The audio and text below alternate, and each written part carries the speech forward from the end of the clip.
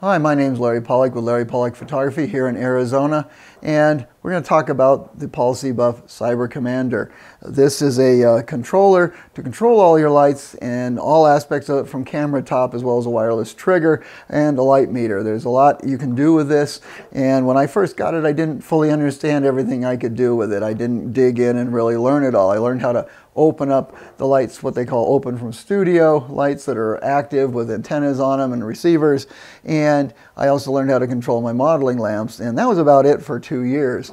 And this winter I dug in and learned every aspect of this. I figured I better get my money's worth out of this unit and really utilize it for what it's really meant to do.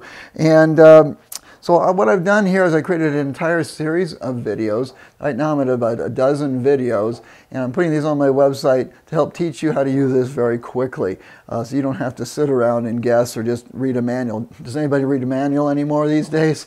Well, I usually do, but technology doesn't confound me. But for some reason a few years ago, I just really didn't do that with this unit. I just dug in and started using it, having fun with it. So I'm going to spend a lot of time going over every detail on every screen.